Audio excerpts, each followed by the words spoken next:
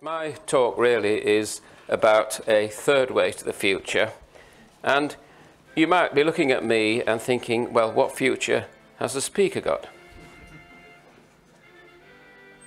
I put a little bit of music on my slides just to keep people awake. But if you say, why should I worry about a future which obviously I'm not going to see? In fact, I've got 4 excellent reasons why I want the future to be sustainable, because I've got grandchildren, and much to their embarrassment, I'm sure, I'm showing them a slide. There they are, Isaac, Alex, Charlotte and Sean.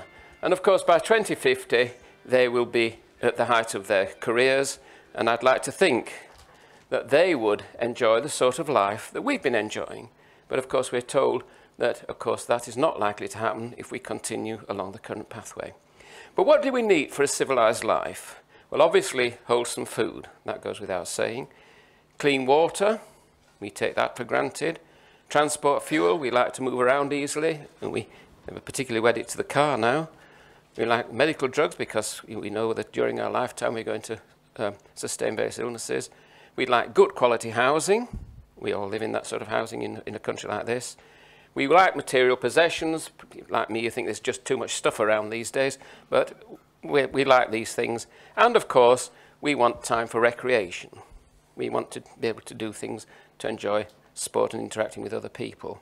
And of course, these things today rely very heavily on the agrochemical, the chemical and the pharmaceutical industries, these basic chemistry-derived industries, to provide them. And of course, if we're going to get to 2050 and we want to enjoy the same thing, then I hope to show you that it is possible. We can go down the chemical route. Well, let's look at the first priority for a civilized life, and of course that is sustainable food. Now, we know what's happening in the world. There are currently 7 billion of us. I think we passed the 7 billion mark sometime towards the end of last year. The forecast is 9 billion of us by 2050. Of course, the world's population today will increase by 80,000. And in fact, by 2050, it will increase to the extent of about 400 cities the size of London extra on the planet and the people living in them. Now, those seem large figures, but if you do the sums, that's what is going on at the moment. Everyone will need to be fed, to be fed at the level that we enjoy. Well, chemists solved this problem, of course, quite a while ago. Chemists solved this problem when there were only 3 billion of us in 1960 or so. We produced polyurethane condoms, which of course don't split, not like the old latex condoms that we relied on 50 years ago. We've got the pill now, which has given women control of their fertility. And we've got the morning after pill, when of course nature takes over, and in the morning after you think perhaps you didn't do the right thing. And of course, as the birth rate, as living standards improve, as we know, birth rate tends to decrease. But even so, allowing for that, I think 9 billion is about what we'll see in 2050. And of course, despite what chemists have done to make it possible to avoid that, we're still going to, I think, go down that route. Now, the curious thing, just to give you an example of where chemists did play a major role, in 1960, when there were 3 billion of us, there was 1.3 billion hectares of farmland sustaining this population. Now, a hectare, if you're not familiar with, there are 100 hectares in a square kilometre. Now there are 7 billion of us, and yet the amount of farmed land has only increased by about 10%. And that, of course, has been possible because of intensively farmed land. We are now able to grow more on the same amount of land thanks to the input from the agrochemical industries, mainly in the form of fertilizers to produce larger crops and pesticides to control the competing things who want to eat our crops. It might be possible to feed 9 billion people on 2 billion hectares on that pro rata ratio. We've got to make adjustments. We want more GM food and things like that. But you can see it's not totally crowding out wildlife. The land area of this planet is 15 billion hectares. And of course, we would then say 2 of that. So we're not going to crowd out wildlife too badly if we continue around the present thing. Of course, I don't think we really want to do that. Just to put it all in perspective, the land area of the UK is 0.024 billion, 24 million. And of course, can we do things with that? Well, part of my talk is to show that that may happen. Now, the thing about agriculture, it needs fertilizers. sustainable food will need sustainable fertilizers. And of course, we know that the main additives in fertilizers are nitrogen, phosphorus, and potassium. Of course, if we know that a particular area of land is depleted of certain essential metals, then we can add those to the fertilizer in trace elements. Some land is lacking selenium, other land is lacking things like zinc. So you can add things like that to get a balanced fertilizer. Can we produce these sustainably? Well, of course, the agrochemical industry makes ammonium nitrate, which is the fertilizer for crop production. And of course, to do it, it has to use vast amounts of fossil energy. Now, I'd like to think that all might be done by sustainable energy. I could see perhaps in 2050 that around the country there'll be small units producing ammonium nitrate. We know the science behind it, just a bit of chemistry there. If you use electricity, you can break water down into hydrogen and oxygen. It's the hydrogen you want. The nitrogen comes from the atmosphere. You combine the two in the Haber-Bosch process. You get ammonia. You oxidize some of that ammonia to nitric acid. Then you react the two together and you get ammonium nitrate. Possible? But can it be done on a smaller scale? Well, given the right catalyst, it might be possible. There is an alternative method of fixing nitrogen, and that's one that was used when they had a lot of surplus energy, like in Norway. The Birkelandite process, if you just pass the electric discharge through air, then nitrogen and oxygen react to form nitric oxide, and from that you can produce nitrates. But of course, that's an energy-intensive one. Now, the Born-Haber one that produces the ammonium nitrate has been around for about 100 years. In fact, if these plants were to stop production, then half the population of the planet would be, we couldn't feed them anymore, because we now fix about as much nitrogen as nature fixes. So we do need it. We're linked to this. And of course, currently, the process for doing this uses high temperatures and high pressures, hence the need for a lot of fossil energy. A couple of years ago, a breakthrough occurred in this area.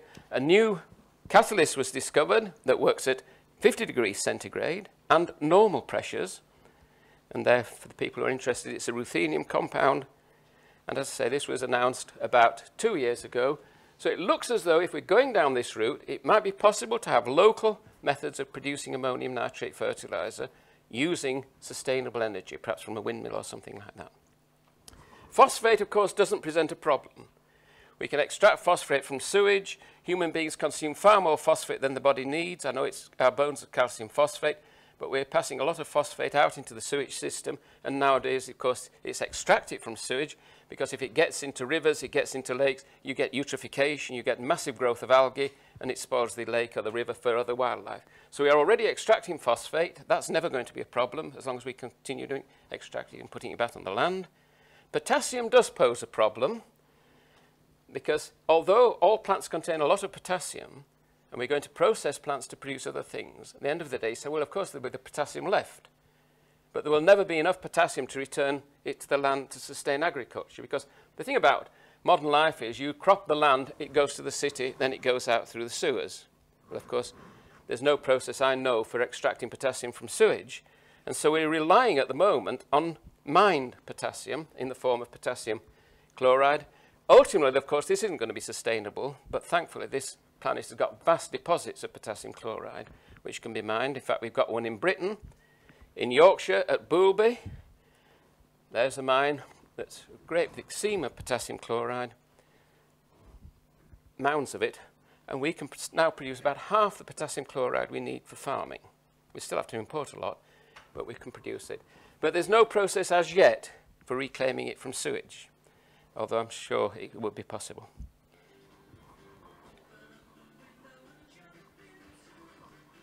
Well, of course, when it comes to sustainability,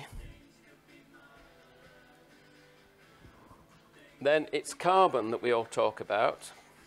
And of course, if we're not going to use fossil carbon, the only other source of carbon is the atmosphere. Now, thankfully, plants can extract carbon from the atmosphere extremely well. They do it to the extent of 90 billion tons a year. Convert it to other things that we need is what skills chemists are going to have to provide. Just to do a quick summary of the situation we've got now and where we're going, fossil carbon, which comes from the planet. It's reduced carbon. It's there as carbon, coal, or oil, CH2, or as methane gas, CH4. There's about 10,000 billion tons of carbon that we could access this way. Of course, we couldn't do that because, of course, we would ruin the planet. And you can see we take about 10 billion tons of that carbon every day, or every year, sorry, for to support the lifestyle we exist. Now, of course, floating above us, there's 1,000 billion tons of carbon in the atmosphere, mainly as carbon dioxide. And of course, as I say, plants are very good at extracting that to produce biomass, mainly in the form of carbohydrate. And of course, that's where, in 2050, we hope all the carbon that we need will be coming from. But of course, there's an exchange between carbon as plants decay, carbon goes back into the atmosphere. But that's the situation. We do actually waste carbon in a rather unexpected way, and that's by the production of iron. Now, iron, of course, is the metal we produce on a vast quantity, 2.4 billion tons a year, and every ton of iron releases half a ton of carbon monoxide to the atmosphere. Now, this is a vast waste of carbon in a way, and one company is now doing something about this. LanzaTech in Italy has found a way of trapping that carbon monoxide and converting it to two very useful materials, mainly to ethanol, which of course can be used as a fuel. And they do it very simply cooling the gas and bubbling it through a aqueous phase that contains microbes, and there are microbes now which can digest carbon monoxide and turn it into ethanol. And in in China now, there is a plant doing just that. And one can see that all around the world by 2050, every major iron producer will have one of these plants plugged into their system. So we will be trapping that. This, of course, is not solving the problem in a way, because to make an iron, you need coke, and we know coke comes from coal, so it's a fossil fuel. But this is just preventing waste of a fossil fuel that we're now wasting on a large scale. Just how much carbon is in the Earth's crust? Now, this is a little puzzle. I tell people this, and it's a rather strange result that you get. If we assume that all the oxygen in the atmosphere has come from carbon dioxide as a result of photosynthesis, then for every oxygen atom molecule in the atmosphere, there must be a reduced carbon in the crust of the planet.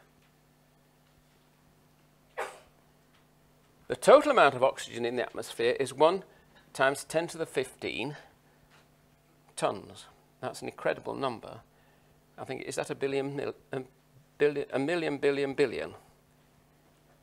Therefore, in the crust, there must be, you can work out, it's simple chemistry, 0.375 billion tons of carbon in the crust of this planet. The amount we extract every year is 10.6 times 10 to the 9. That's the figure given out at the BP Statistical Review for this year. We're only extracting a relatively small amount of carbon from the crust, 0.003% per year. Now, of course, we can't extract all the carbon, of course, we'd ruin the planet. But when you hear people saying we're going to run out of oil or gas or something like that, then this isn't strictly true. The danger is, of course, that we will continue to rely on this as a source of energy, and numbers like that will suggest that this may be a route that a lot of people will advocate. But of course, if we're going to accept sustainable carbon has to come from the atmosphere, then of course it will come via biomass. And we know that we can farm the biomass for triglycerides, which are plant oils, for carbohydrates, which is sugar, starch, or cellulose, lignin, of course, which is what wood is mainly is, or we can convert biomass to syngas. Now, syngas is a material we'll be hearing a lot about. If you treat any biomass with high temperature steam under the right pressure, what you do is you break it down to carbon monoxide and hydrogen. And that mixture is known as syngas. Microbes, of course, on the other hand, can do something else for us. They can turn biomass into methane. And I think this will be a big thing in the future, because we could actually grow lots of crops and produce biomass. Just to give you an example of one fast-growing one, elephant grass. That grows very rapidly. It can be harvested. It gives an enormous amount of biomass per hectare per year, grows very rapidly, and of course this could be a resource we could use.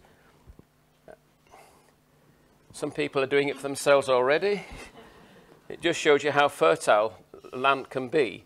That's someone, I think that was in Southampton a couple of years ago, allowed Leylandia just to go wild in their front garden. But it just shows you how we could in fact crop land very successfully for biomass. That's the Blue Danube. I'm going to talk about water now. But the next sustainability thing is we want clean water. Now, as we probably know, we rely very heavily for clean water on the benefits that the chemical industry has brought. With all water that's natural, you've got to get rid of various impurities like particulates, it might be cloudy. Microbes, of course, we don't want pathogens in the water supply, like, some waterborne diseases are quite terrible, typhoid, meningitis, cholera. We don't want inorganics there, we don't want traces of metals that we know are not good for us, like arsenic. We don't want organics. Now, of course, chemists can remove all those. The simple trick, of course, is to put aluminium sulfate solution into water. It forms a flock of aluminium hydroxides, and as that's settled, it carries most of this down with it. So that's the way we can purify water. But, of course, it's maybe, of course, we know earlier this year, because we had a drought technically in Britain. Believe it or not, you tend to think of reverse osmosis as something that countries will have where the water supply, where rainfall cannot be guaranteed. Islands like Lanzarote, for example, exist on reverse osmosis. You take seawater and you push the water out. It's a simple chemical process. You get these desalination plants, as they're called, in southern Europe. We tend to think we don't need them in northern Europe. But believe it or not, we've got one in Britain. There's the desalination plant now, which takes water from the Thames and produces pure water. It was built to supplement in times of need. If something happened to the main supply, then this could produce clean water. And I think this year it actually has been working. Drinking water, of course, needs to be drinkable. That I know you understand what I mean. This free of disease pathogens. It's got to, whatever you do, it's got to protect the water supply from the treatment plant to the tap. Now you can purify water with ozone. That will kill all the bugs you don't want in it. But by the time it's gone through this piping to the tap, the ozone is long gone. It's got to be safe to drink. It's got to be cheap to use for even the poorest countries in the world. And of course, there is one thing that does that beautifully, sodium hypochlorite, the thing we've been using in Britain now for well over 100 years. And people say, oh, it can chlorinate things. But of course, always remember that hypochlorite is something the body produces naturally. Our own immune system tends to use it as well. So it's not dangerous.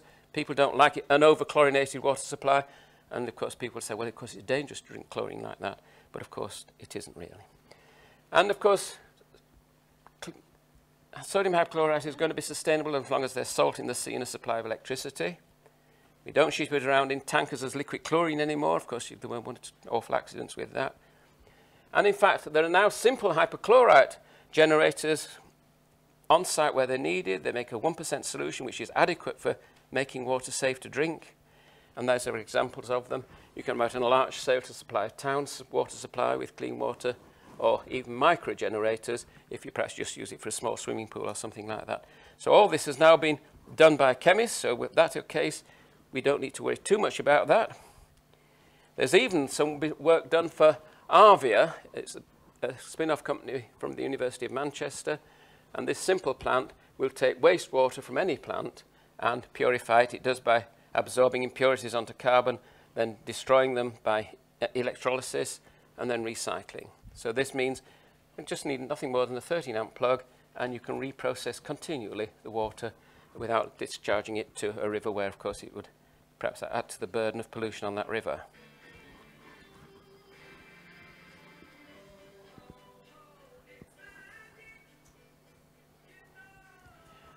We like moving around. We want transport fuel.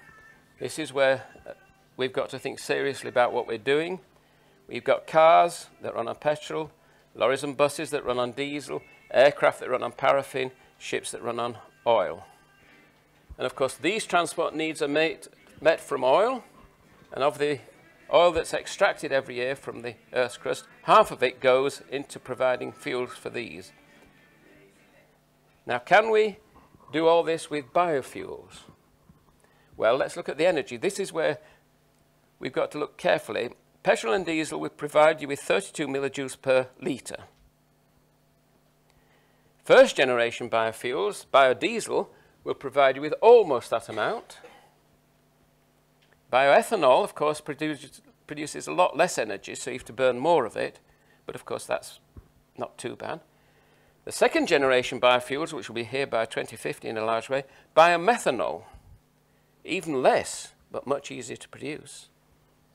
Biobutanol, which has got a higher energy content, almost as good as petrol, and the plant's now being built for that. Third generation biofuel is the one, of course, that we talk a lot about but never seems to arrive. That's biohydrogen, and the energy that that can provide is truly enormous. But of course, people are a bit cagey about it. But let's look at some of these biofuels in a little closer. Bioethanol, Brazil's the main producer of this. It produces it to the extent of 26 billion litres, and it produces it from sugarcane. Now, when you tell people that it uses about 1% of their agricultural land, they say, of course, all this is cutting into the Amazon rainforest. This shouldn't be allowed. But in fact, it isn't. Farming of sugarcane occurs about 1,000 miles south of the Amazon rainforest, so there's no competition there. In the UK, we make it from surplus grain. We grow more grain than we need, and we make about, or we will be fairly soon making about 420 million litres per year. In Britain, our attempt to do this was undermined by the subsidised bioethanol that was being imported from America. In order to encourage farmers in America to produce bioethanol from corn, the starch of corn, it was heavily subsidised. And of course, people in Europe were buying this subsidised bioethanol and importing it into Europe. Well, of course, that's now come to an end. And the plant that was built at Wilton, the Ensus plant, is about to go back onto production and will be producing 400 million litres a year by fermenting wheat. And with a bit of luck, more of this will come. I mean, it may be, you know, if there's ever a food crisis, you wouldn't possibly send wheat to a biofuels plant. But while we're producing surpluses, then this is one way of using it up. I'll come to others in a minute. In Italy, they've gone a slightly better step. Biorenewables, the company's called, uses actually March cane grass. It's a bit like elephant grass. It grows very readily. And they're using it. And they've found enzymes that can break down the cellulose in this plant to produce bioethanol. And again, they're building a big plant which will help Italy become more or less dependent on fossil fuels by producing more bioethanol. Biodiesel, of course, is a thing which would be best for us to produce. That's a bit of simple chemistry. Biodiesel is made from plant oils, or it can be made from animal fats as well. It's what's called a triglyceride, and you can see at this end you've got the glycerol molecule, and attached to it are these long hydrocarbon chains, and those, of course, are very rich in energy. They're just carbon and hydrogen. And if you can break the bond between the glycerol and the hydrocarbons, you've got biodiesel. And of course, biodiesel, all you need to do is react it with sodium methanoate, which releases these acids, and you get the glycerol and the methyl esters of the biodiesel. And believe it or not, animal fats in America, there's a big factory that turns chicken fat into biodiesel. It's even possible to use human fat, as shown by Peter Bethune in 2008.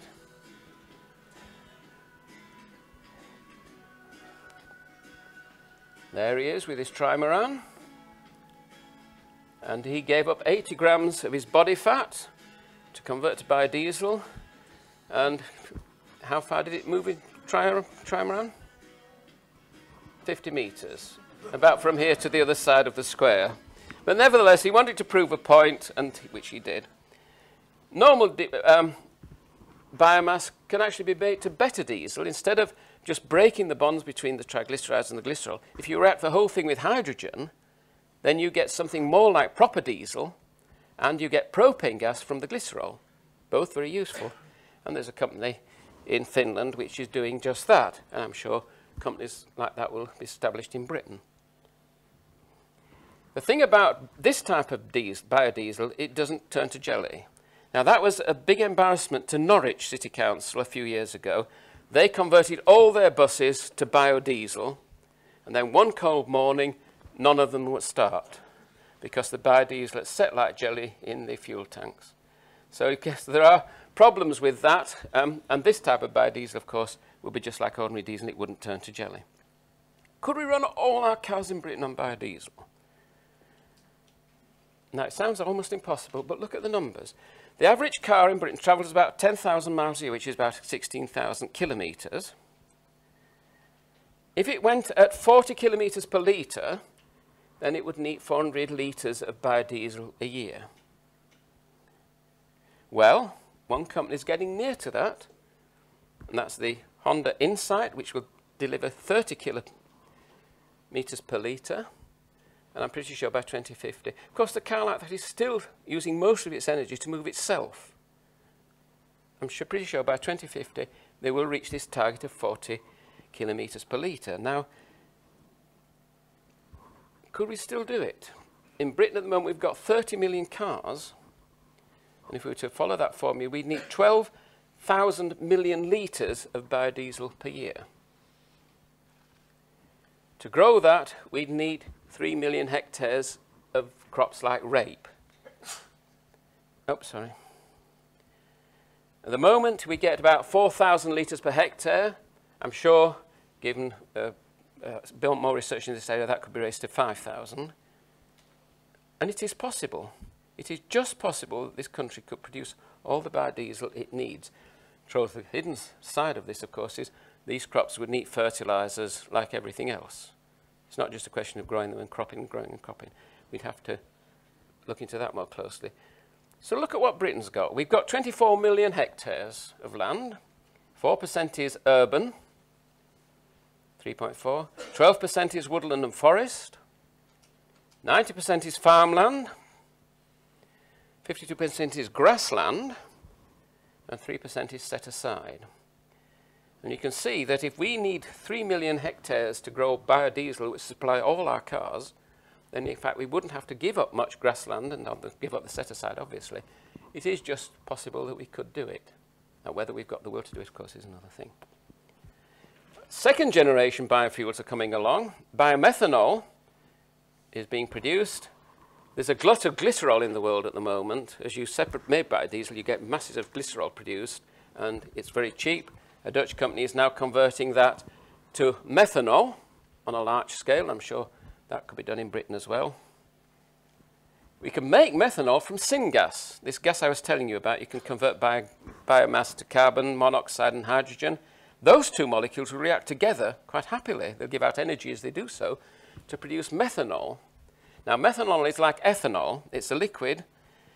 It's very good. It can fuel cars. And in fact, in America, for a while, they turned to methanol as a fuel in certain cities where there was a lot of heavy pollution, because burning this didn't cause the same sort of smog. And they used 85% methanol, 15% petrol, and that was used in the 1880s. They don't do it now. But it showed that methanol could be used as a fuel. And in fact, it was used in racing cars, and still is to my knowledge, simply because if you're going to have dangerous races and you have a collision and they're fueled with petrol, for example, then you get a fireball if the tank ruptures and fuel ignites. If that happens to a methanol, it doesn't do that. It burns, but it burns quietly. There's no fireball, there's nothing like that. So it's still used. We've even got INEOS, which is a British company, although it's now based in Switzerland, that can convert syngas to bioethanol. They've worked out a process for doing this, so we could use syngas to produce bioethanol, which, as I say, is a better fuel in a way. Another second generation biofuel is biobutanol. That's got a chain of carbon atoms. There's a bacterium that will produce it from sugar, and you can mix this with petrol up to 50%, and it doesn't, you don't need to modify the engine in order to burn it. So it's potentially a good one. We're going to produce 14 million litres, not very much, of biobutanol, because we now produce a surplus beet crop. People don't eat sugar as they used to do, but we still grow sugar on a large scale, and it's going to be used. And DuPont and BP have collaborated, and the biobutanol plant is now being built at Hull to produce this particular fuel. So again, we could go down that route as well. Of course, I'm talking about transport. I'm afraid there's an elephant in the room of sustainable fuel. I think some of you have already thought about it. It's the jumbo. And of course, air transport requires vast amounts of fuel. And if you were to want to fly the Atlantic on biofuel, you'd need each trip would burn up 20 hectares of biofuel per trip. Now, it's just possible there is enough land in the planet for all our aircraft to be fueled with biofuels. But I think by 2050, people will begin to say, do we need all this? Can't we move around on trains or even ships again as a better and safer way and more economical? The third generation biofuel, of course, which we can hear a lot about but never seems to arrive, which is liquid hydrogen. Now, of course, you can produce liquid hydrogen from syngas. You can separate it from the carbon monoxide, or you can just produce it by the hydrolysis of water if you've got a surplus energy. Even though its boiling point is minus 250 degrees centigrade, it has been used in cars and buses. Fuel tanks have been designed which will hold this liquid at that temperature. There's 71 layers of insulation around these tanks, but they've been made. It is possible. We've even devised solids which will store hydrogen as though it was a liquid, much safer in a way. And there are cars which will do this. In Birmingham University has a fleet of cars fueled with liquid hydrogen, but of course they buy their liquid hydrogen commercially. It arrives in a tanker and it's not being generated on site, but they're showing that it can be done. You can have liquid hydrogen driven car. There aren't many songs in which the word plastic appears, but I'm a Barbie girl is one of them, so I pinched that. And of course, look around us in our everyday life, and we rely heavily on polymers. Of course, they're wonderful materials, but of course, they're mainly based on carbon. There are silicone polymers, which are fluids, but most of the polymers that we use are based on carbon. Now, if we're going to have a sustainable future based on those, it'll have to come from biomass. There's no other source for it. An example of a biopolymer is guanylene biopolymer. Here they are. There are things made from it. This is one that's produced from cellulose. If you relax cellulose with sorbitol, you relax cellulose with hydrogen, you can produce sorbitol. There's the molecule. And you can get rid of dehydrate it, get rid of some of the water, the oxygens and hydrogens, and you get this molecule as a sorbide.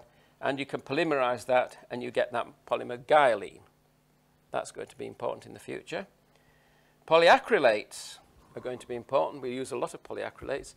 Microbes can convert sugar to 3-hydroxypropionic acid. And then, of course, you can go to acrylic acid. Around the planet, 4.5 million tons of this are produced every year because we use it. I mean, that acrylic acid is produced from fossil derivatives. We use it for perspex, rubbers, glues, paints. Polyacrylates are everywhere. I mean, even Pampers contain them. Polyacrylic acid is the wonderful absorbent in Pampers, as you probably know. And Pamper will absorb 10 times its weight of urine. And I used to have to validate these for television adverts.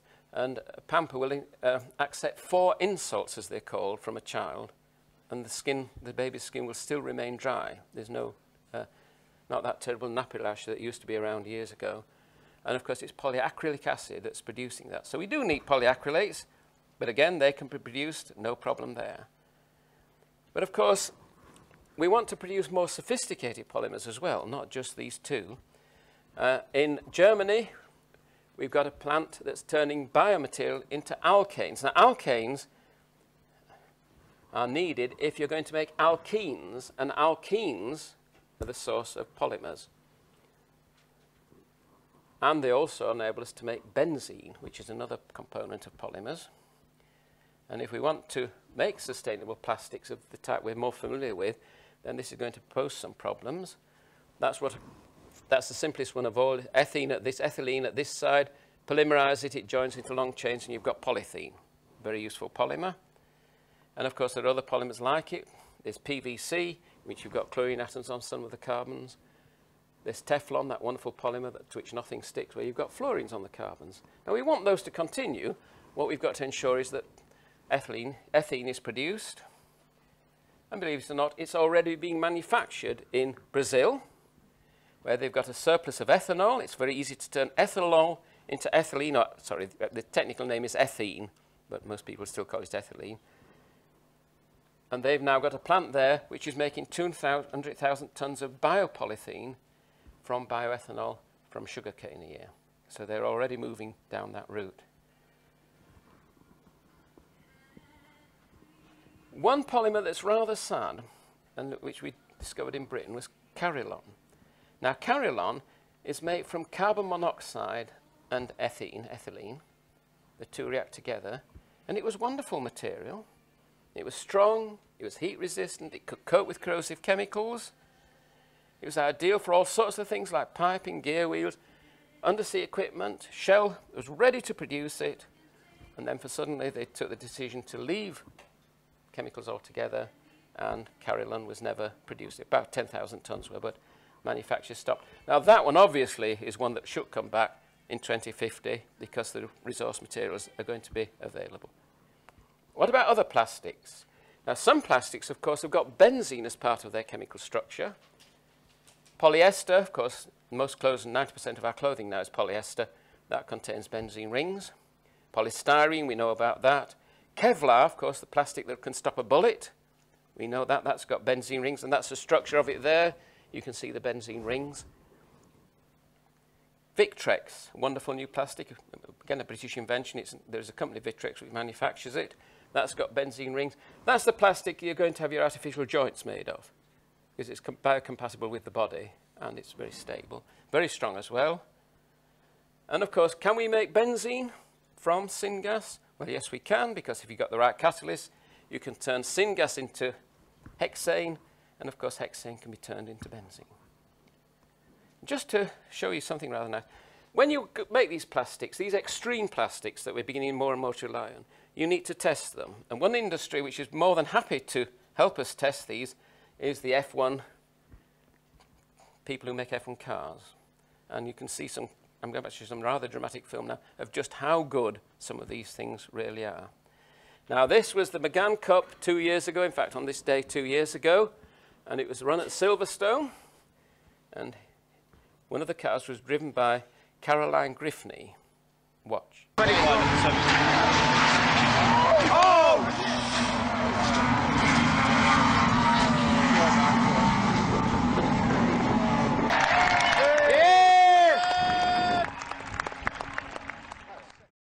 There you are. Perfectly safe, protected in a pod. Oops, sorry.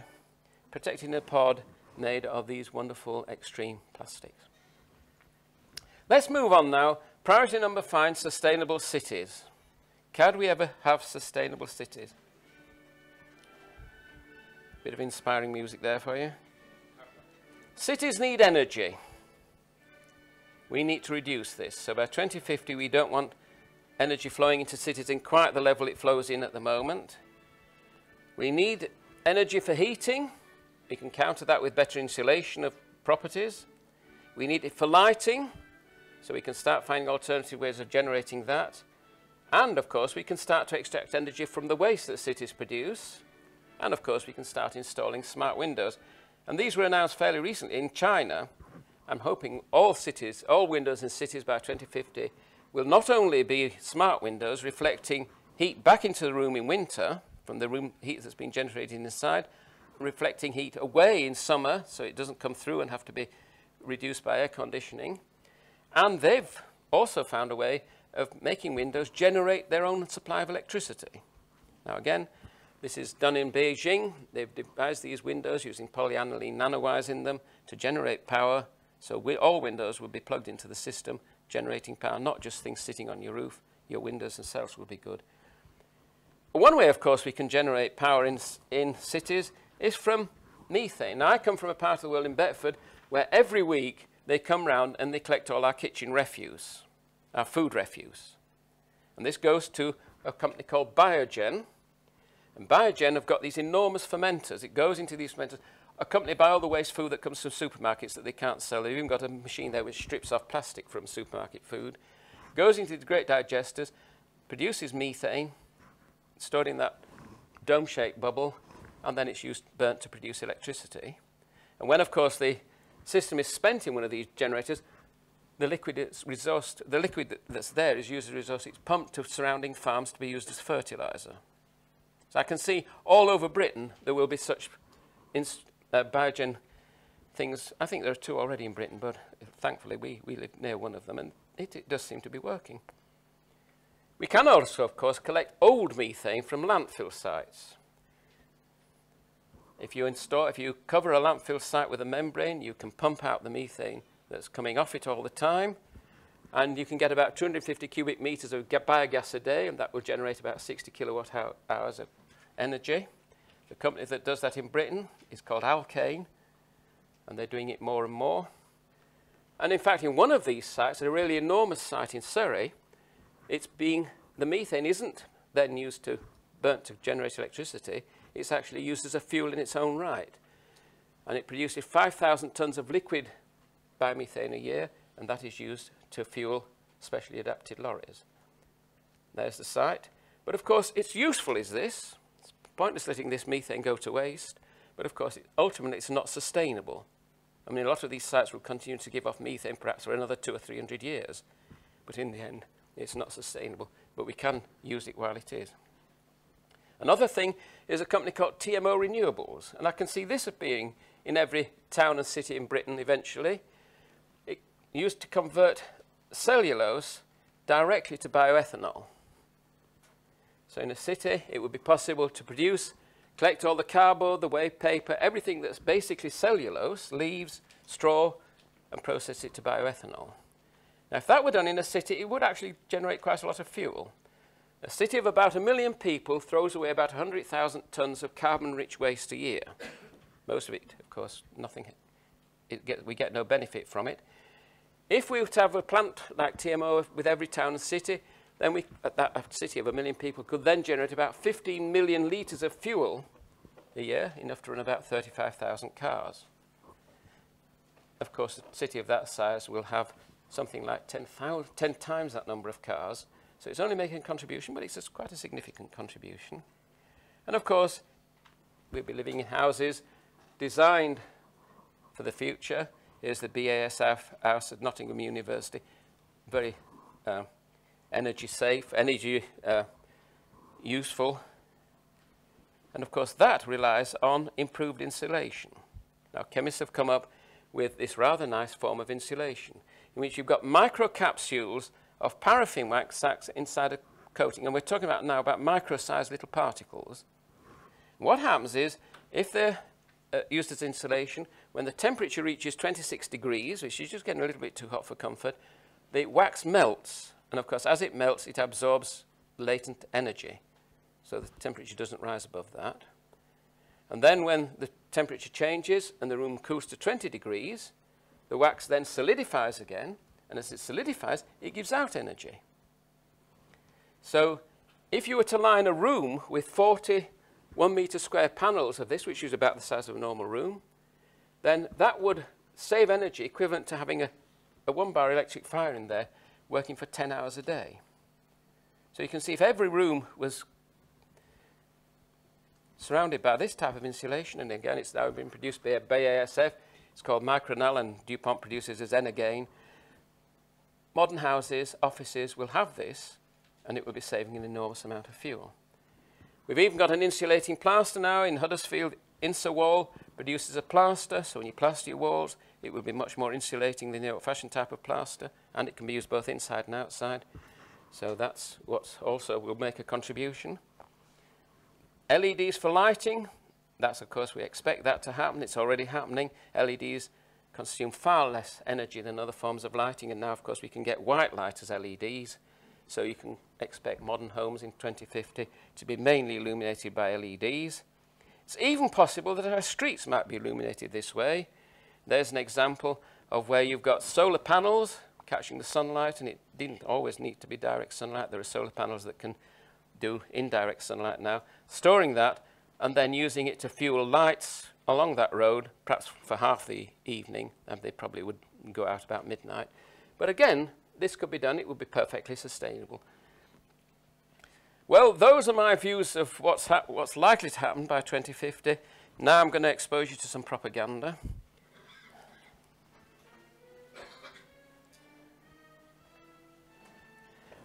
I'm proud to be a chemist. Chemists can work wonders, but we can't work miracles. I've shown you that some of the things we can do and some of the things we're not going to be able to do. It's quite an intellectually challenging science, this chemistry. So if you hear somebody wanting to become a chemist, don't for goodness sake use words like geek. Give them your support.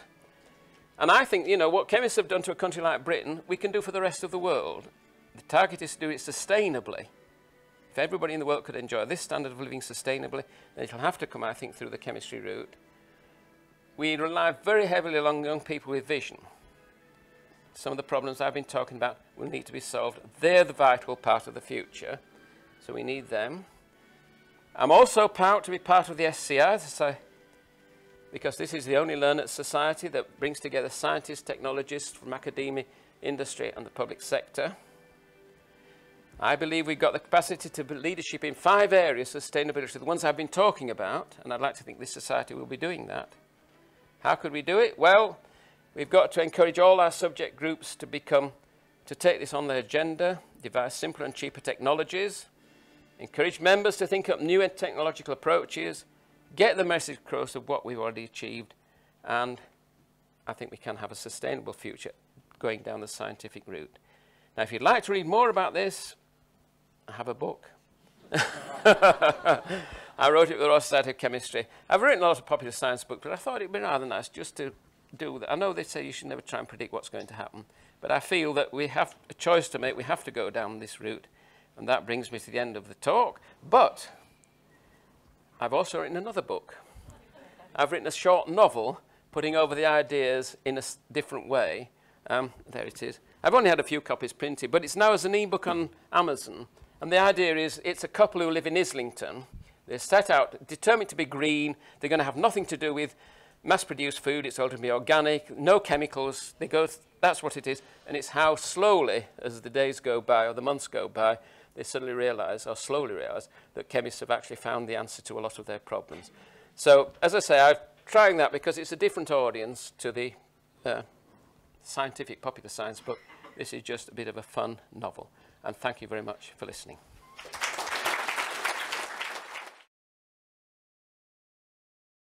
Right at the front, so we'll start from the front.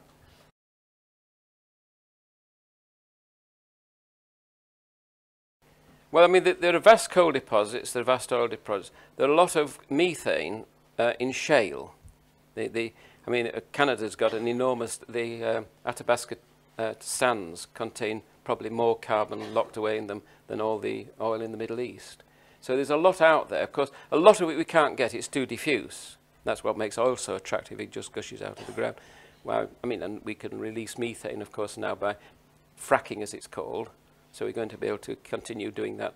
But the problem is, of course, if we go down that route, it's not going to be many decades before we cannot afford to live with what we're doing, because it will be melting the ice caps, it will be melting glaciers, sea levels will be rising. So that's one thing which I think will probably stop us doing it. But there's still plenty of carbon out there that we can use.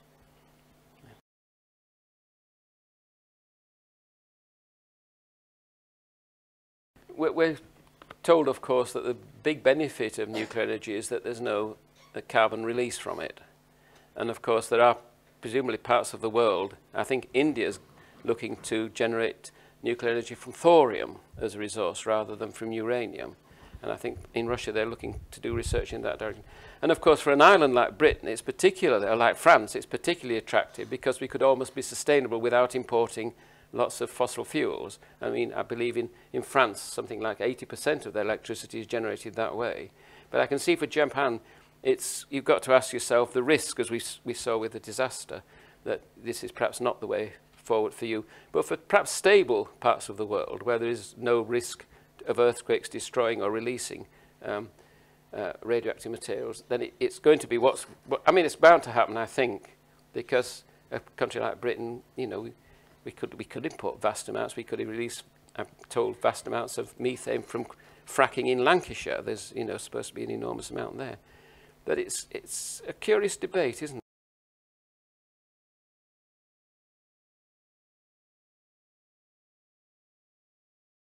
I mean, plants need it. I mean, ideally, we'll eventually not stop mining it. We'll have to reclaim it from the biomass that plants have absorbed. I mean, if you're going to harvest a field and take that off to burn that, of course, you'd end up with potash, which is fine.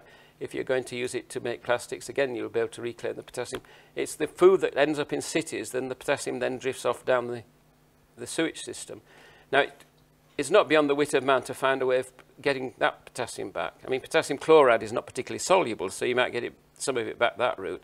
And of course, I think there are probably other ways of doing it, and it just requires somebody the will to do it. But since it's so cheap and these deposits are so vast, like the Booby mine in Yorkshire, there's going to be no incentive for a long time, I don't think. But strictly speaking, if we want to be totally sustainable, then we have to stop mining it. But I don't think that's actually going to happen by 2050, and probably not by 2150.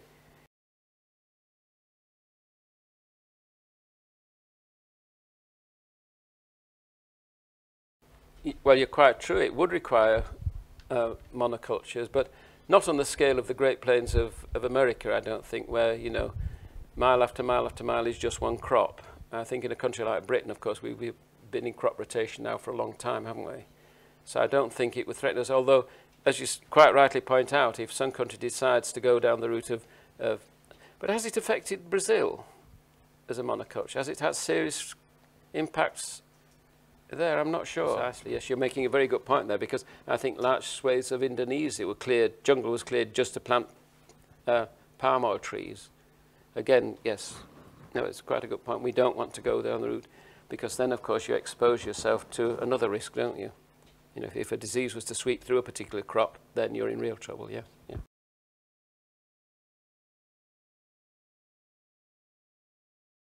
No, you're making a very good point, because you cannot, if you're going to reclaim a plastic like PVC, then you want it just as PVC to be reclaimed. I mean, you can take out old window frames, you can take the PVC, you can turn it into garden chairs or in fencing.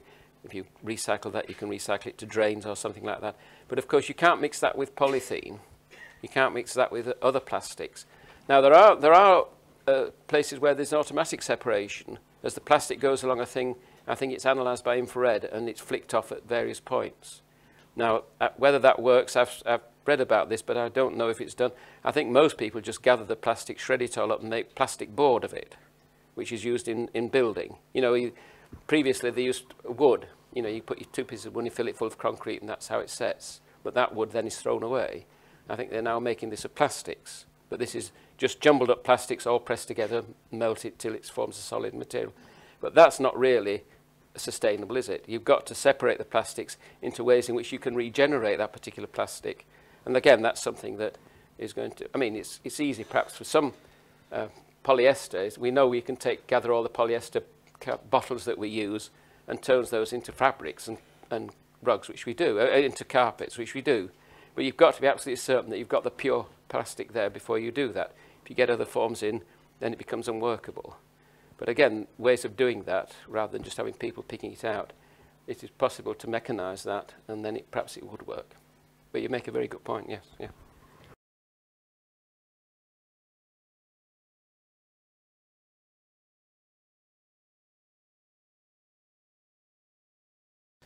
Well, no, it's a very telling point, this, isn't it?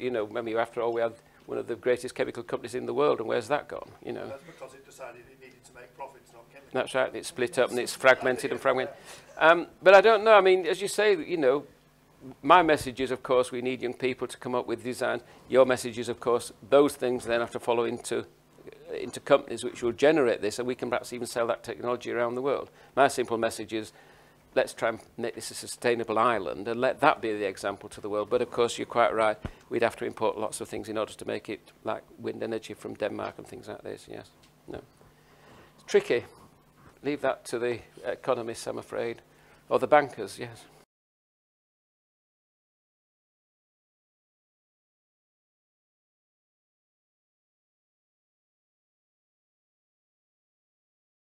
Well, yes, I mean, that you're making the valid point. If you take any biomass and you heat it, you can paralyse it. You can end up with, people still do produce charcoal, don't they? And of course, charcoal is just carbon. And of course, the easiest thing to do with carbon is then to turn it into syngas. Because, it just superheat its steam and that will just produce syngas. But you're quite right, you can actually use it as a sort of fertiliser, can't you? But it's not a fertiliser in the normal sense, is it? It's, you know, it's not adding nutrients to the plants. It's conditioning the soil slightly better. But I mean, you know, the one thing about biomass, of course, we can produce it in any quantity we want. What we do with it after that, of course, as you say, there are all sorts of ways we can process it. But, you know, that's your generation's little challenge. I've great faith in young people, because I think they can look back and see, you know, when you go back to 1960, the dooms and gloomsters were saying by the end of the century, we'll be fighting for land, we'll be fighting for water, people will be starving. And it didn't happen. It didn't happen mainly for reasons I've explained. I'd like to think that where we stand now, that the similar thing will, in another 40 years' time, they'll look back and they'll say, well, why were they so pessimistic? Look what we've done. Now, whether it'll occur, I don't know. On that very positive note, I'd like you all to join me in thanking John for a fantastic... Oh, thank you.